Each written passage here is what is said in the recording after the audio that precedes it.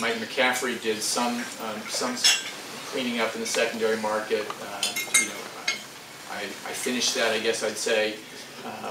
So we're now at the point where venture is 4 or 5% of the overall portfolio, which represents about 20 to 25% of the private equity portfolio.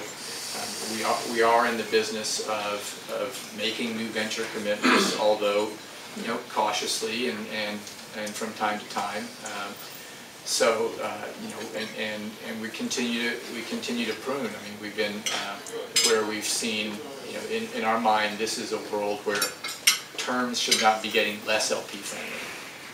Maybe staying the same, maybe getting more LP friendly, but not less LP friendly. So, we've abandoned a relationship or two where we felt like the terms were just heading in a direction that was something that we weren't willing to abide by. And we made too many decisions in the course of the 2000s, hooked on returns, where we'd say, that's not really a term that's in our best interest, but God, the return, it's a great manager and the returns look so good, and so we're going to kind of swallow and do it.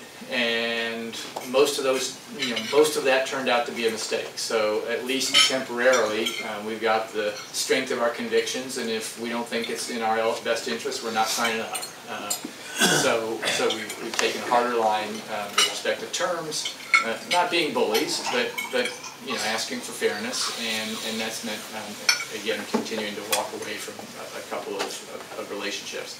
So. We've been intrigued by the sort of the institutionalization of the super angel category in,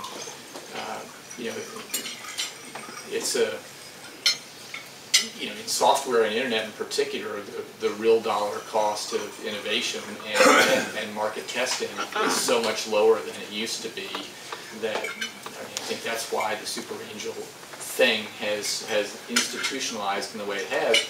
You just don't need the $5 million check to make some progress and learn something important about your business opportunity. So it's hard to put a lot of money to work there, but we've put some money out in the super angel area. That's a new direction for us recently, and we've got a fairly robust venture portfolio in Asia, where the effort is to. What we're trying to do there is diversified venture. We've never done anything in Israel much because, if NASDAQ's up, I mean that's a Silicon Valley beachhead. There's no, the manager there is not giving us diversification. So if they're not compellingly better, why do it?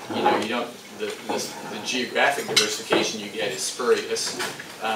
Whereas in Asia, there's some indigenous demand drivers that mean that you are actually getting diversification. So we built out that with the focus hopefully on capturing indigenous drivers of demand. We continue to be somewhat underrepresented in life sciences because it has seemed to be sort of cycle in, cycle out, such a challenging way to create big outcomes. And one way of thinking about venture is, the 5% of the portfolio that we have in venture is the option bet we have on all our pessimism about the world being wrong. So, that's a powerful thought, because that means that's one of the reasons why, no matter how negative we get someday, we're never going to be out, because we like having option bets that give us gearing if we're wrong. So that's a way of thinking about venture in the portfolio context that gives us conviction above and beyond our belief in the specific manager that we want to stay in the asset class. So that's kind of where we are, and I guess now I'm happy to take questions.